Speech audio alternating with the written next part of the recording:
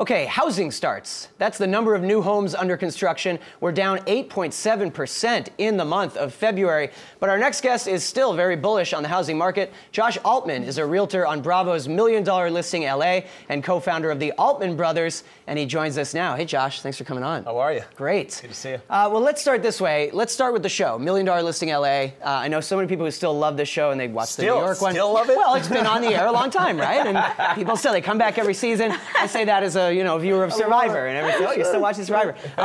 But is the show just in your eyes as entertainment, or because we're looking at such high-end homes and apartments, or are there actionable tips that you think the viewers can take away for their own lives? Oh, I think they're great tips. Okay. In fact, I get feedback all the time from buyers and sellers all around the country that say, I just want to thank you for the segment that you did regarding this, because I learned that maybe I'm not supposed to talk during a showing. Maybe I don't give too much away to the other agent. It helped me negotiate and save $100,000 here or there. So that's actually one of the most important reasons why we do that. Awesome. I'm curious, as someone who's a broker in real life and also on the show. I'm just on the show. What that split? Well, what that split is like, and just like getting into that world, because I love Bravo and HGTV, and I watch a lot of these shows, and I'm like, okay, this person's showing these houses, but they also have houses where there are no cameras there. So what's it like for you, kind of coming in and out of those worlds? I mean, we know it. The lights are on, you're up, right? You're a different person than when you're just talking. Yeah, and I've been doing the show for a decade now.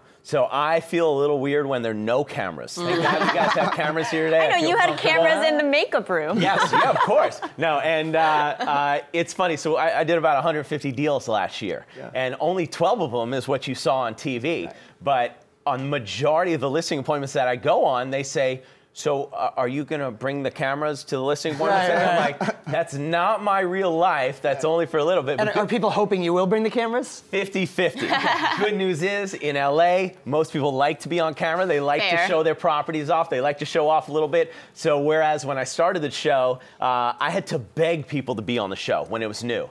Now people are begging us to be on the show, and really what we choose is the most interesting people and the most interesting properties. And even with the macro environment right now, specifically with LA County, we saw steady price increases over the last few years, but we're seeing a bit of tapering. How does that affect you, if at all, because you're dealing with high net worth clients?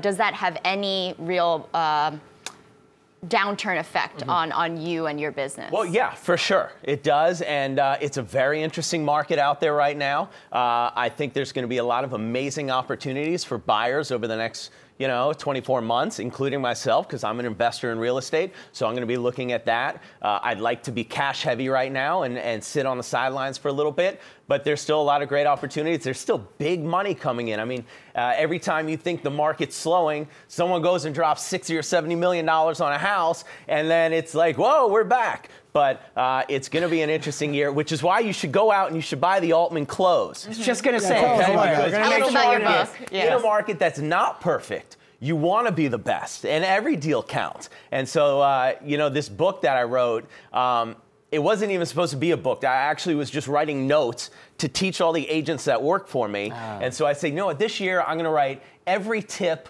of every deal that I close, how I closed it and how I negotiated it. And a year later, I had 200-something pages. And then I said, well, actually, let's see if we can make money off it. Just kidding. All right, good for Miles when he eventually is looking to buy a house, huh? Yeah, for $60 million. We all need to settle down. All right, Josh, thanks so much for joining us. Thanks so much.